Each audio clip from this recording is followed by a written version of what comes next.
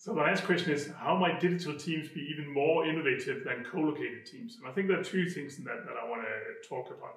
One thing is that when you use digital, when you have access to the internet, when you interact on social media, when you act on LinkedIn, Facebook, or Twitter, then you have access to a much larger group of capabilities. And if you're an intelligent organization, you do not only focus internally for your innovation, you actually focus outside. You focus on building ecosystems.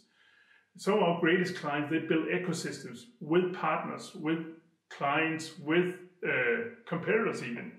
And they use the digital tools to facilitate that collaboration and that innovation that should happen in those ecosystems. #Digital Workplace Day.